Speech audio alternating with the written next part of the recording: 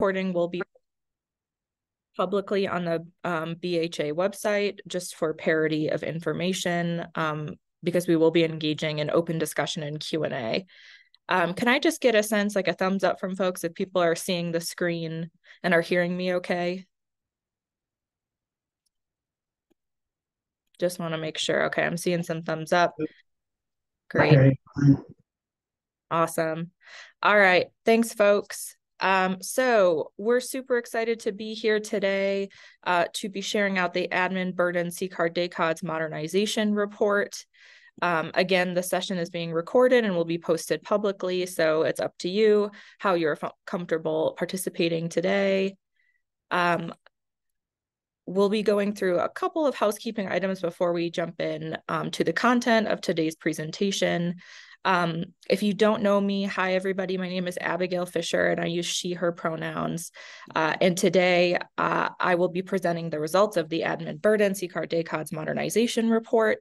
I'm an experienced designer on the BHA's technology team, and I want to thank all members of our team who contributed to this body of work and want to especially highlight the co-authors of this report, Chris Pimlott and Mark Gammon. We'd like to begin with a land acknowledgement drafted by Denver City Council. We honor and acknowledge that the land on which we reside is the traditional territory of the Ute, Cheyenne, and Arapaho peoples. We also recognize the 48 contemporary tribal nations that are historically tied to the lands that make up the state of Colorado.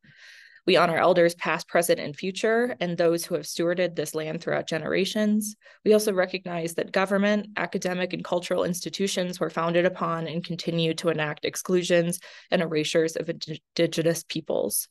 May this acknowledgement demonstrate a commitment to working to dismantle ongoing legacies of oppression and inequities and recognize the current and future contributions of Indigenous communities in Denver and across Colorado. Today, we'll be going over our research findings and our recommendations for a roadmap forward on CCAR DACODS modernization. This session marks the beginning of a comprehensive engagement period for these recommendations to ensure we are holding space for co-creation with providers and people seeking care in Colorado. I'll be presenting findings out for around 45 minutes, and then we'll be holding about 45 minutes for discussion. We might not have all the necessary people or information to answer all questions today, but we will certainly follow up with answers as needed. We know that many providers are eager to give feedback on this work, and we have many ways for you to engage and share your thoughts, including attending live sessions like this. During the session, we want to engage in as much discussion as possible. Feel free to share your thoughts in the chat while I present. We will also hold time at the end for open discussion, as I mentioned. I'll be monitoring the chat throughout the presentation, but I won't be stopping to answer questions, but rather waiting until I go through them all of the slides, and I will address them at the beginning of open discussion. Additionally, for those who prefer to give feedback anonymously, we have a feedback form you can fill out anytime before October 27th, which Megan, my colleague, will drop in chat. This form will be shared and is posted on the project's website as well. All pieces of feedback will be posted and responded to publicly by the BHA, a process we will talk more about at the end of this presentation. Finally, before we begin, we want to deeply thank everyone who participated in this research. We know that every hour spent with us is an hour away from supporting clients. We take this responsibility seriously and credit the recommendations in this report as solutions created by those closest to the problem. All right, so let's get into it. As I go through this presentation, one of the key questions I would love you to consider is whether these recommendations would provide a better balance for you as a provider between administrative burden, federal requirements, and measures of quality and access. So what do I mean by that? Well, we know that as the BHA, we have to balance how federal requirements place administrative burden on providers. These federal requirements seek to establish measures of quality and access for the state's behavioral health system. Today, we know that these factors are not in balance from the experience of providers, and this report seeks to begin to address that imbalance. Addressing administrative burden is even written into the BHA's founding legislation. It's something we're taking very seriously and are acting on with urgency. And you can see here the balance between administrative burden, as well as measures of quality of care and accessibility of care written into House Bill 22-1278. The BHA is a little over a year old, and we're still digging our way out of the technology debt accrued by our predecessor, which plays a big part in the high levels of administrative burden currently experienced by providers engaged with the BHA. This report provides recommendations to better balance the administrative burden caused by CCAR DACODS reports. This will be one of many projects at the BHA to address different causes of administrative burden, as we know that CCAR and DACODS are not the only causes. These 5 recommendations summarize our findings. Throughout the rest of the presentation, we will share details on how we arrived at these recommendations and how we plan to act on them. So I'll read through these to ground us in these recommendations before we provide more detail on how we arrived at these recommendations. So first of all, we know it's imperative for us to update the data model that underpins CCAR DACODS. We need to do this through relevant stakeholdering with providers, with people with lived experience, and with the federal review process with SAMHSA. We need to map our data model to culturally competent best practices, making improvements to data elements like gender, race, and ethnicity for front-end presentation to providers and for people seeking care, while still mapping back to federal requirements in terms of their data input. Next, we need to select a data entry system. We'll perform an analysis of existing internal and external technology systems based on recommended design parameters in order to select a new front-facing data entry system for the BHA providers. We need to build for episodic reporting, building a reporting environment where we can collect data episodically, aggregating encounters into episodes of care so that providers can get a more comprehensive look at a client's care history in order to make better informed care decisions. Fourth, we need to create a data analysis dashboard or many data analysis dashboards to create standard and customizable dashboards so providers can track progress towards contractual requirements as well as measures of equity. And finally, we know we need to prioritize engagement, including creating a robust external communication and engagement plan for providers, people seeking care, and other stakeholders in order to foster trust and transparency around this work effort. So I'll spend the rest of the presentation, again, unpacking how we came to these findings and recommendations, and also how we will begin to implement them. So to begin, let's unpack why this research was important to conduct. Those on this call can speak to this far better than I ever could, but we know that behavioral health care providers that care for uninsured, underinsured, and undocumented people have to hurdle extreme and inequitable bureaucratic barriers. Accepting any insurance is a hurdle for behavioral health providers, and even more so for Medicaid. Add another state agency funding stream or program, and administrative requirements can quickly double or triple. We know that the more requirements you have, the more technology systems you have to engage with as a provider. These factors create complex tech ecosystems for you to engage with, far outweighing what providers that only access private insurance face. Understanding this, it's easy to see the connection between the behavioral health workforce shortage and the high levels of administrative burden experienced by providers who access public funding in Colorado. And this slide showcases a couple of news stories about this workforce shortage, which I'm sure you all are aware of. This report is part of a broader state effort to address this problem. There are many efforts at the BHA and other state agencies to address administrative burden. This report is the BHA technology team's contribution to this wider body of work. We have and will continue to share these findings with other efforts to maximize our impact. And some of these other groups you may or may not have heard of, but we have a universal contracting provision work group at the BHA, and there are many data model standardization groups across the state of Colorado and also nationally. We know that one of the major causes of administrative burden at the BHA are CCAR and DACODS reports. Providers that engage with the BHA through contracts to access additional funding and/or to provide opioid treatment programs must fill out CCAR DACODS. CCARs are for mental health services and DACODS are for substance use services. More detail about which providers have to submit CCAR DACODS can be found in the full report, and Megan will share the project website that contains that full document, as well as this presentation in case you want to take a closer look at any of these slides. As we stated at the beginning of the presentation, there are many sources of administrative burden caused by the BHA, but we very intentionally began with CCAR DACODS because those reports are the most prevalent and currently harmful to providers. We will tackle other sources of admin burden in parallel with the implementation of these resources and recommendations.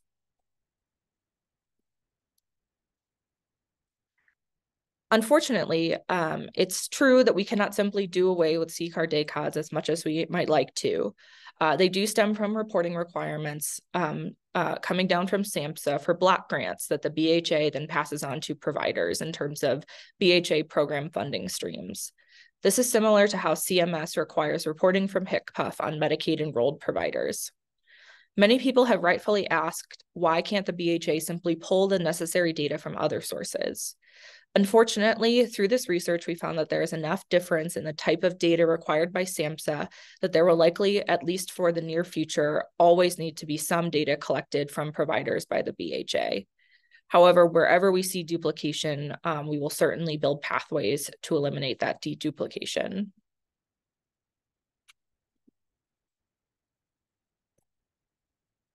That being said, there is much we can do to improve data quality, tech usability, and reduce administrative burden while still meeting federal requirements. And that includes addressing the clinically outdated data model and the antiquated technology systems that underpin CCAR and DACODS today. We know that one of the major pain points for CCAR DACODS are the aging technology systems in use. Those technology systems are called CCAR and TMS. We want to really shout out our system specialists who have helped to keep these systems going in the face of limited resources for nearly 20 years. That being said, there's a lot of work to do to improve this aging technological infrastructure.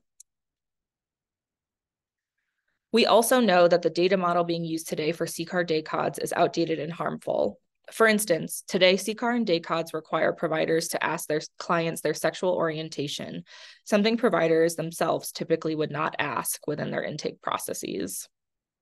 There are certain questions that CCAR DACODS must ask because they are dictated by the federal government. Other questions, however, were added by the OBH, currently now the BHA, because they wanted to collect additional demographic information for state data analysis. Our recommendations include minimizing data elements to only those that the BHA can solidly defend, either due to federal requirements or a strong use case supported by providers for quality access measures that would then be shared back to providers, the general public, and people seeking care.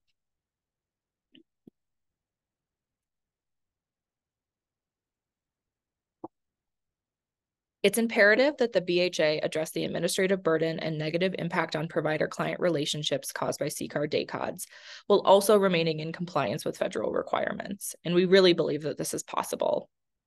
The recommendations that follow in this presentation will address those concerns. The proposed roadmap also considers how this work will integrate and support other administrative burden efforts across the state.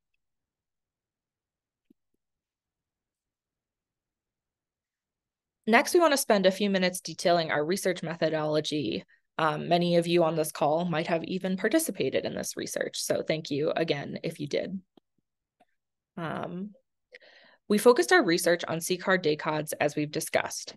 I think it's especially important to call out the emphasis here on how administrative burden impacts clients and people seeking care. The BHA's ultimate mission is to improve behavioral health for people in Colorado. So all of our work must have that lens, and that certainly shows up in how we focused our research for this particular project.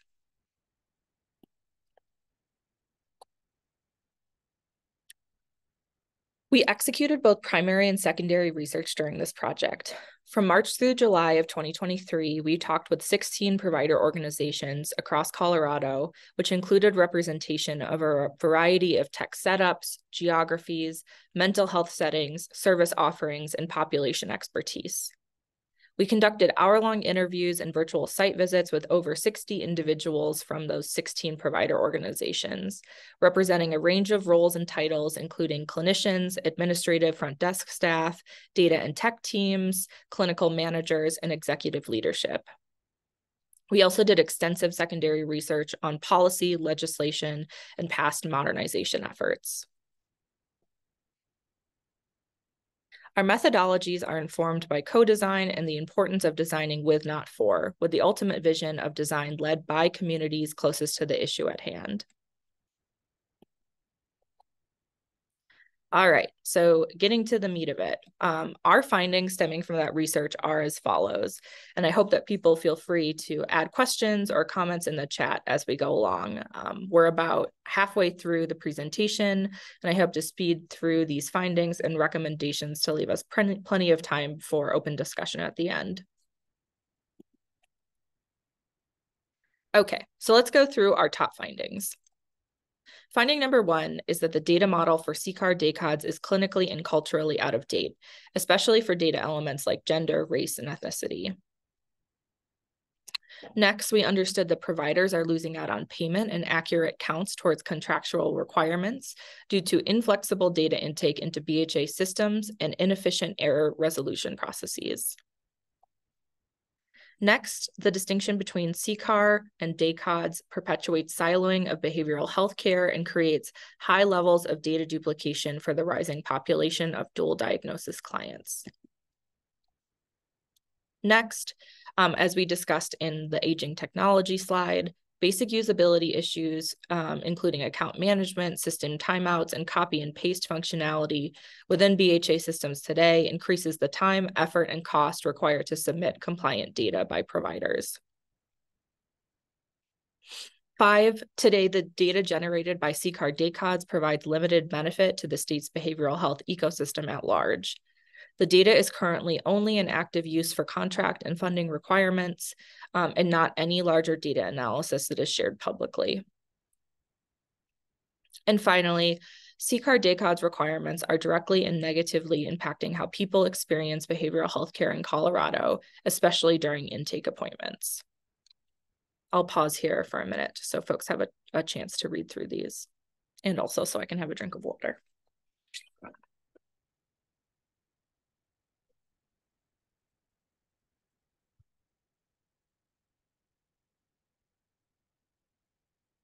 All right, we'll keep going.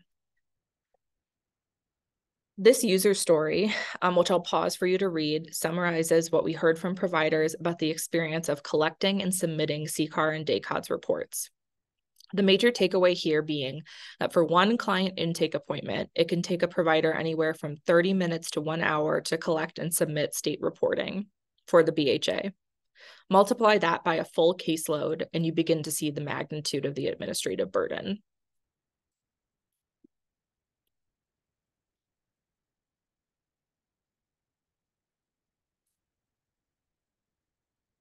One of the major factors causing admin burden for CCAR DACODS is data strictness required by BHA systems. The BHA requires a customized file format that is not supported by EHRs without customization.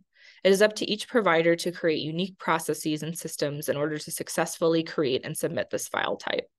Our recommendations highlight the need for increased data flexibility into state data entry systems.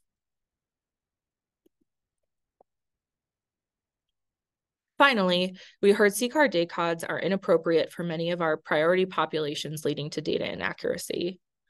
For children, youth, and families, the CCAR is not tailored to both infants and children, so we will need to explore other reporting mechanisms and/or ensure that training materials provide specific clinical guidance for this population. For undocumented people who can be rightfully reluctant to provide information about themselves or their families due to fear of law enforcement, we heard several times from providers that they wanted increased guidance from the state about how to approach reporting requirements for this population. For the LGBTQIA plus population, we heard from providers, again, we talked about this, that some of the only reasons they ask clients about sexuality is because of state reporting. We should consider and really drill deep to ask ourselves if this data is absolutely necessary to collect, because this type of intrusive question and intake appointments can turn someone off from returning for care. We heard from providers that the race and ethnicity options for Spanish speakers and Latin clients were particularly confusing. We heard from providers that options for housing status are not at all appropriate for unhoused folks. And we heard from providers that facilitate opioid treatment programs that the language for drug types and administration methods are not accurate. For example, today in the CCAR DACODS reports, there's not appropriate options for fentanyl or vapes.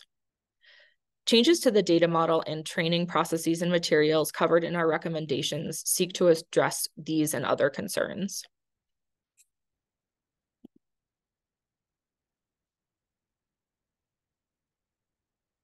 Hopefully it's clear how our findings built to our recommendations we reviewed at the beginning of this presentation.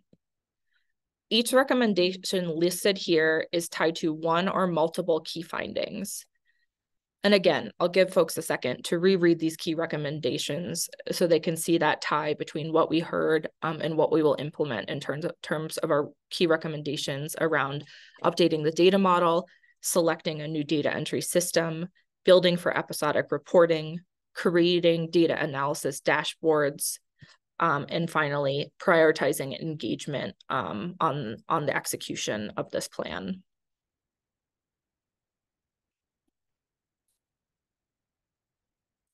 Today, we want to dig in a bit more and talk briefly about our third recommendation, building for episodic reporting. Something we've heard from providers across a variety of research efforts is that having a more comprehensive understanding of a client's history with state services would help providers to make better care decisions. We believe that we can begin to pilot providing that more longitudinal understanding of a client's care history by linking together different service level reports, including CCAR, DACODS, and 837 encounters. That would allow us to get a more holistic data story of past treatments, and so that providers can get that more whole person picture. Visualized here, we believe that by moving from encounters to episodes of care within our data model and technology system, we could provide real benefit back to both providers and clients. This effort will, of course, require heavy work with people with lived experience in order to understand appropriate levels and methods for gathering consent.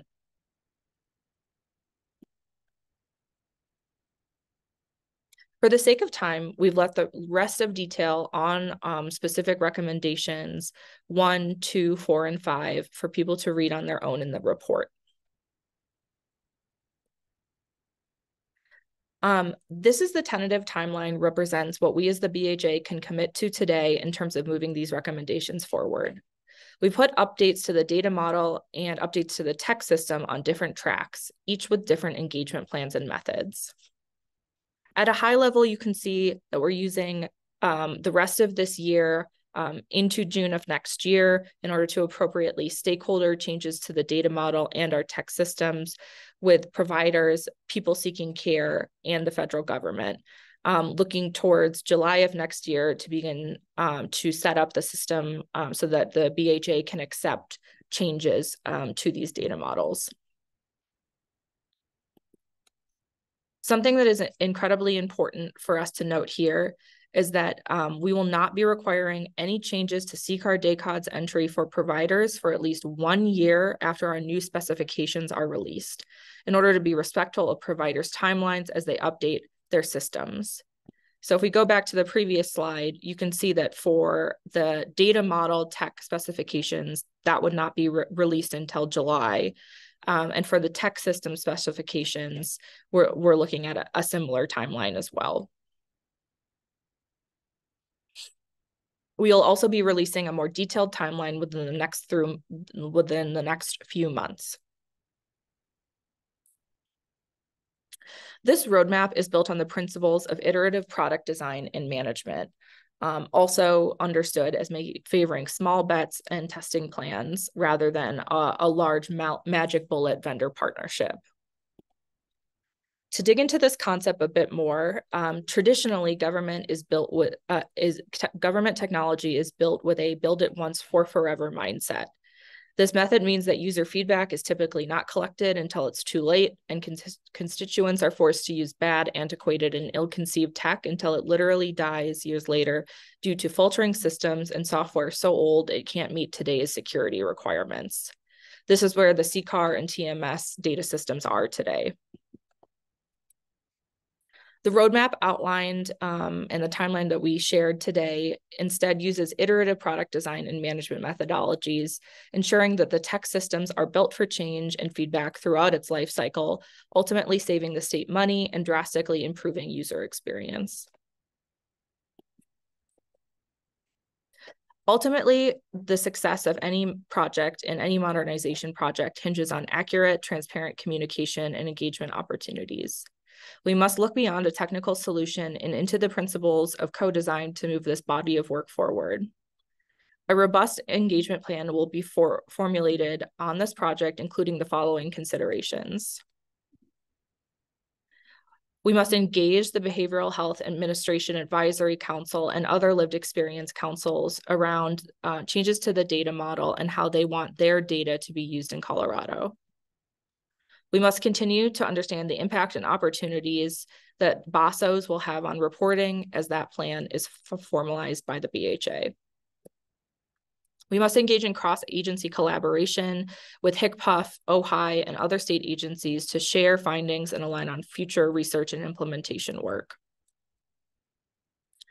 Providers need to be kept informed through sessions like this and through public communication and EHR guidance, tech specifications, as well as cost analysis for this effort.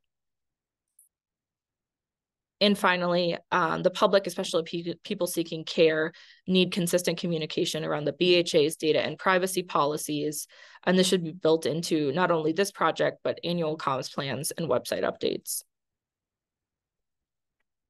All right, we're almost done. So calls to action and next steps. What are we asking from you, and how can you engage in this work to provide your thoughts? So first of all, and Megan, we can put this in the chat again, all of these great links, and they will always be on the project site that Megan already put in the chat. But we'd encourage you to read the full report, which has more detail than this presentation that we could fit in an hour and a half. And also you can watch a video of this presentation and the other sessions we'll be holding this week on the project website to see other providers' feedback on this project. We also, like I mentioned, have a feedback form in case you prefer to provide feedback anonymously, which will be open until October 27th. All feedback submitted will get a response from the BHA and will be published publicly, which is why we're emphasizing that ability to provide feedback anonymously. And finally, we have a sign-up sheet for you to get email updates on this project and other projects that are currently in build at the BHA. In terms of next steps, we will be collecting feedback on the report via form until October 27th. These form responses will be published with corresponding BHA responses to the project site by mid-November. The week following the publication of community feedback, we will host 3 more share out and discussion sessions to be scheduled. At this time, we will also be promoting additional ways to engage with this effort, including potential opportunities like a data model working group. Thank you so much for hanging with us for that full open discussion, that full presentation. We're now going to transition into open discussion. And as we begin, I want us to think back to that key takeaway that I started with at the beginning and ask you the question. I'll also launch a poll about whether or not these recommendations will better balance administrative burden, federal requirements, and measures of quality and access for behavioral health providers in Colorado. Thank you so much, and I am looking forward to answering any and all questions that you might have. And I just launched the poll as well. I'm going to stop sharing my screen, but I can pull up specific slides from that presentation in case we want to go back to any of that. And also the slide deck is on the microsite project, the project microsite, if you want to look at any slides at any time.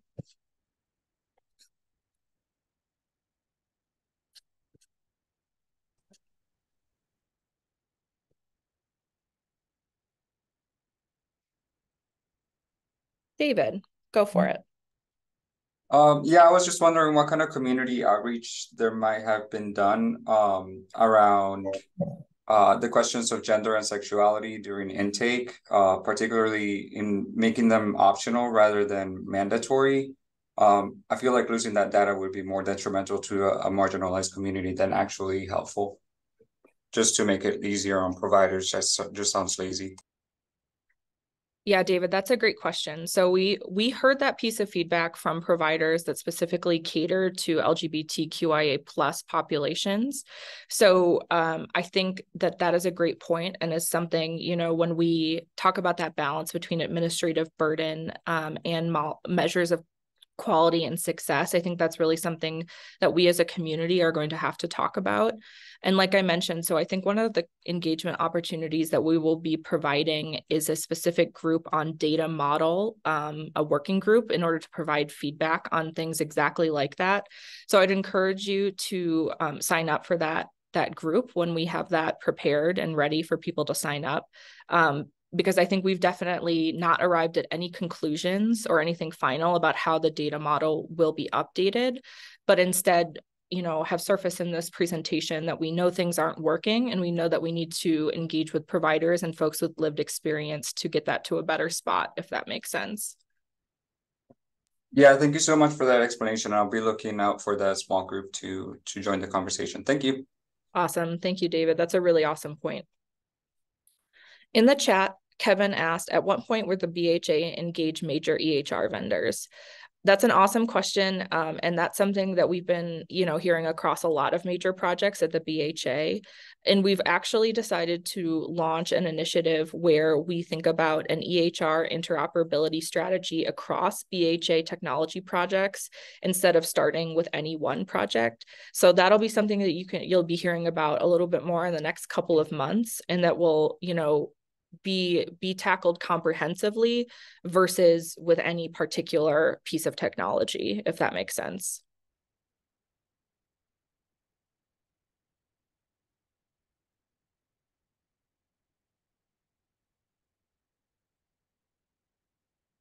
Great questions, y'all. What else can I answer for you?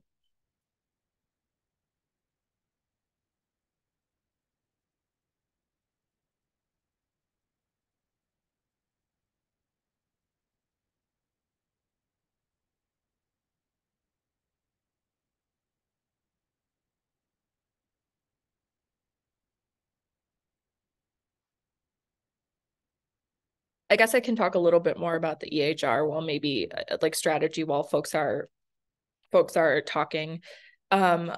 One of the reasons we're going to approach an EHR strategy from a portfolio level as opposed to a project level is we understand that we have to approach like EHR interoperability through a lens of equity from our largest to our smallest providers that engage with us. And, you know, when we think about building iteratively and iterative project management, we want to be able to do that and execute pilots with EHRs without giving any one particular EHR a competitive advantage, because we know that that's, you know, an inappropriate positionality putting the BHA in. So the reason we're kind of thinking of that on a more comprehensive level is just dealing with that level of competitiveness and making sure we're being equitable and approaching it not ad hoc, but instead through a more kind of holistic view.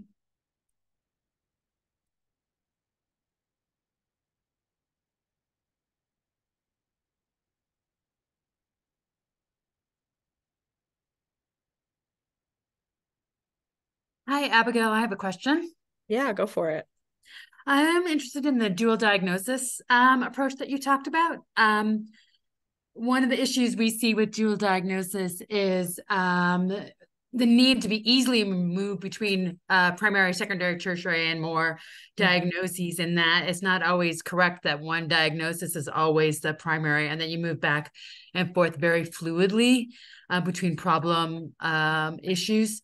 So what is the approach to that? And that kind of combines with the episode of care, and that episodes of care can be sometimes difficult to distinguish, or sometimes people come and go quite quickly. How would an episode of care be actually defined? Yeah, that's a great question. And I think I can answer some of that now. And I think some of that will have to be answered in additional work on the data model that we can follow up with. I think that, a lot of work was done in the Compass initiative to think about how we, instead of having like a separate data model for CCAR and a separate data model for DACODS, how do we create one data model that can accomplish all of the services under both mental health, substance use, and dual diagnosis. So that's probably one of the first things that I would talk to you about, is that we're working on that combined data model that we're hoping to share with y'all shortly within that additional engagement effort that I've been mentioning, that will give more specifics on what that would look like in practice. So that's one answer about like the combination of the two. And we have great work from that Compass work to build off of. So we're not starting from square one, which is really lovely, but we are validating all of those findings from Compass based on the research that we conducted here. And then to your second question around like what defines an episode of care, I think that we're still in the process of doing some piloting in our data systems, as well as messing around or creating a couple of different definitions of that within the new data model. So I don't know that I have like an awesome answer for that right now, but that is something that we can dig deeper into around that like data model engagement group. And I hope that that is enough of an answer for now.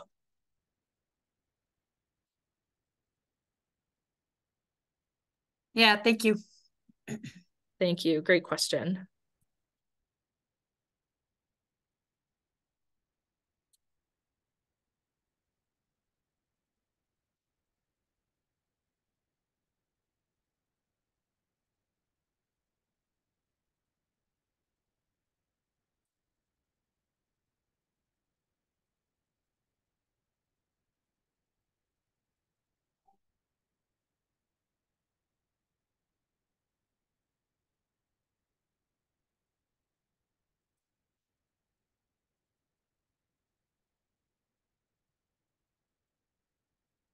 Quiet group today. I was expecting all the questions, but maybe everybody's furiously typing into the feedback form, which is also awesome.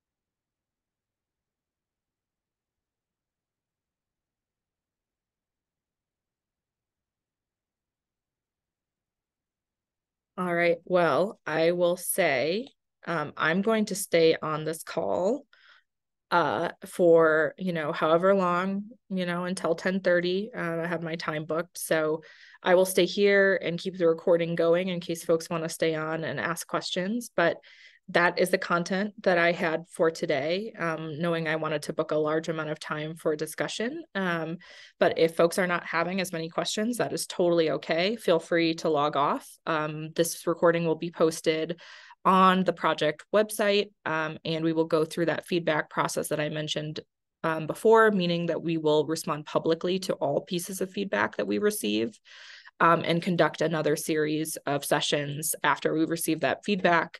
And at that time, we'll also introduce ways that you can get involved in decision-making around the data model and technology system. So this will definitely not be the last time we talk about this, but I will hang out here in case people have any questions. Otherwise, feel free to take some time back in your busy Monday, I'm sure.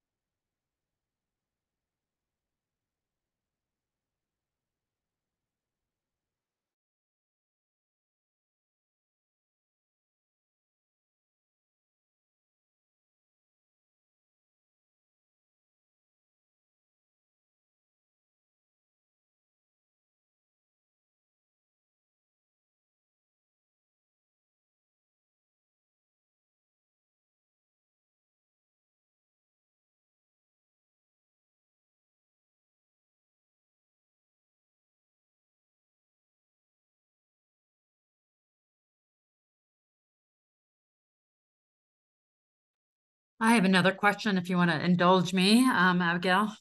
You may not be able to answer. It's really related to financial support for future changes in EHRs and things like that. Is the BHA committed to being able to help organizations to be able to afford that?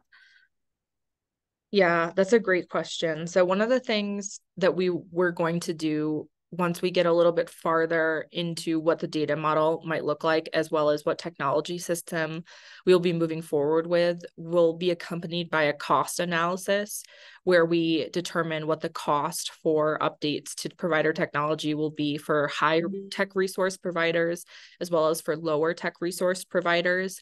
And I think at that time, we will bring that to BHA leadership and see what kind of financial support might be possible for that. So I don't have an answer right now, but we have a plan about how we will approach that. Thank you.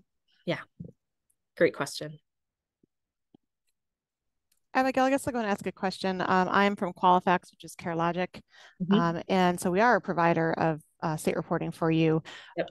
Given the current path, from what I understand, it looks like you're talking about releasing the specs in July of 24. So then you're looking for implementation of July of 25. Is that correct? So yes, that's a great question. So we will, July of 2024, June or July is like when we will have had appropriate time to stakeholder changes to the data model and to the technology system. And so that is when we're looking at, yes, exactly right, releasing those tech specs. But like we said, we want to give providers at least a year in order to, implement those changes. But just because we're giving folks that year doesn't mean that providers have to wait a year in order to do that. So, well, just from an EHR perspective, it does usually take us anywhere between 6 and 8 months, depending on the complexity of the build, to do that. So giving us the year allows us to make sure we have room in our roadmap to address that.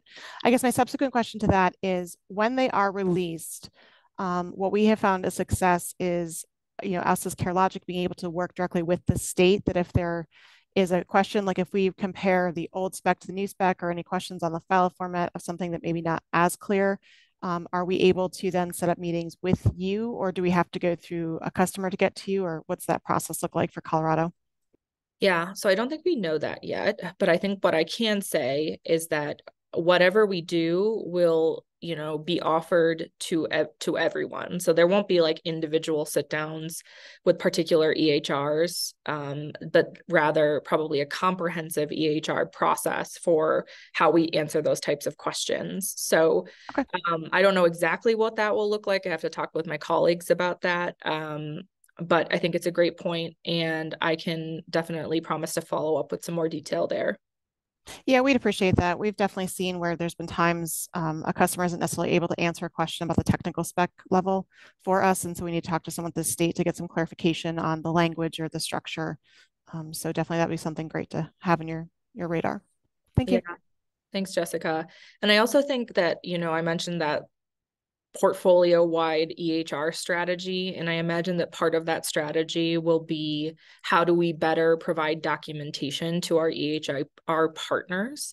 And how do we make that documentation really usable and effective and impactful? So also look out for kind of that effort in general. And I can make sure to follow up with you on that particular point. That'd be great. Thank you so much. Cool. Thank you.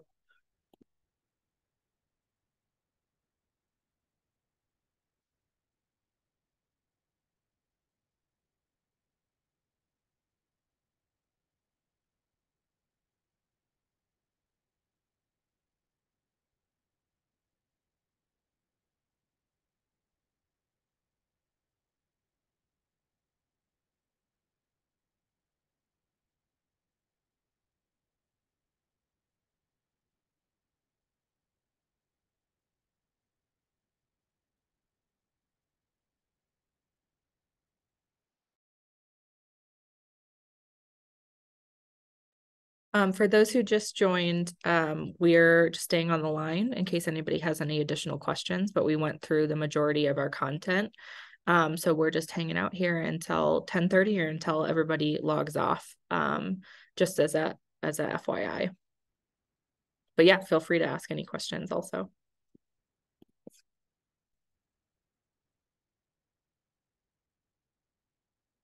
Thanks, Megan.